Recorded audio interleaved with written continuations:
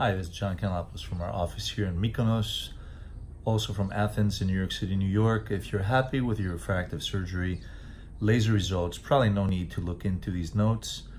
I'm presenting, big honor for me, invited at this year's Refractive Subspecialty Day for the American Academy of Ophthalmology in San Francisco, October of 2019. Our experience in utilizing topography-guided treatments and TMR, the technique that we've described in adjusting by topographic data the amount and axis of cylinder. I hope you find these notes interesting and the possibilities they may open for you for getting better visual outcomes, patients that gain 1 or 2 lines of vision besides having excellent laser vision results. I thank you very much for your attention.